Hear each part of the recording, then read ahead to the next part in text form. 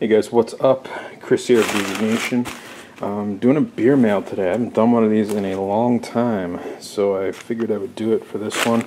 It's from another fellow Beer Geek Nation member, Tantrum777. Out in Arizona, aka Jameson. Check out his channel. Just got home, so I'm sitting here all day.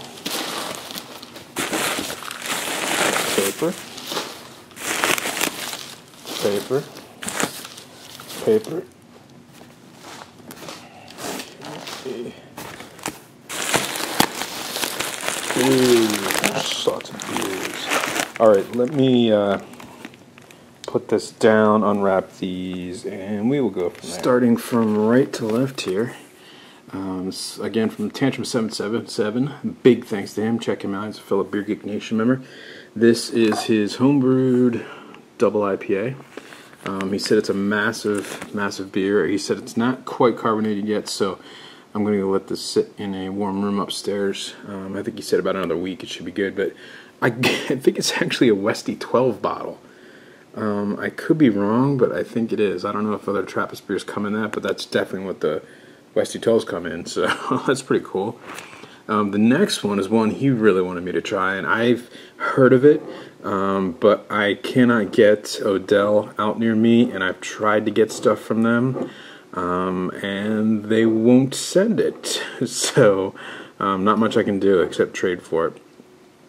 But this is their deconstructed golden ale. There you can see it's 40% ale, 44% ale, 33% ale aged in oak, 30 in bourbon, and 3 in wine barrels. So it's a freaking epic beer. And I believe he was telling me that they use, the yeast strain they use is actually a wild yeast from Colorado, which is actually pretty amazing that they would even attempt to do that. So I can't wait to try this one. It really comes highly recommended from him, so looking forward to that one. Definitely going to review this one in, probably a week or so. So that's going to be a special one. Very cool stuff. Thank you, sir. The next one's another one actually I really always want to try. This is the Ballast Point Sea Monster. It's their Imperial Stout. I know Ryan, Stumpy Joe Jr. always talked about this one. He said it's really good. And Jameson said he can get it pretty readily available. Would I like to try it?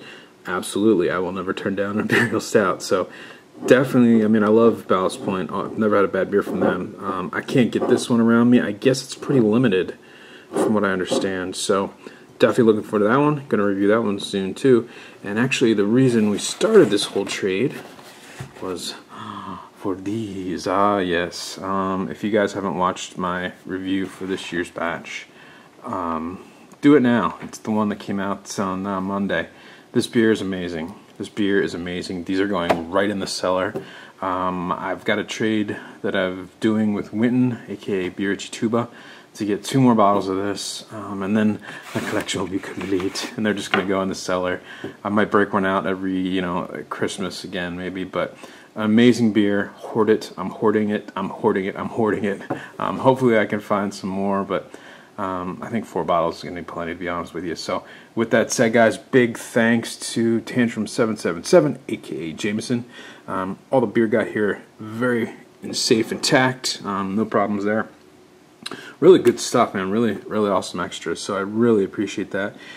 Check out the video he did on the stuff I sent him if you want to see the other side of this trade. So with that said, guys, remember, life's too short. Drink some beers. Cheers.